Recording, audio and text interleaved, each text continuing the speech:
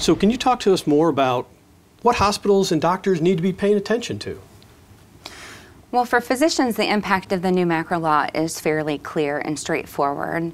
The law makes major changes to the way physicians are paid by Medicare. It ties a significant portion of their payment to risk based on their performance on specific metrics. And it also encourages them to move into alternative payment models.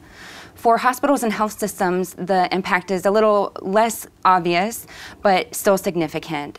For example, those hospitals and health systems that are looking for opportunities to align with physicians might find them under the MACRA, as physicians are looking to their local hospital or health system for assistance, perhaps with the quality reporting requirements, and also to help stabilize their payments.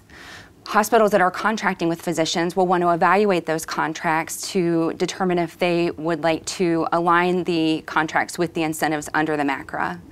And then finally, hospitals may want to explore risk-based alternative payment models to partner with local physicians and help them achieve the incentives that are built into the MACRA law.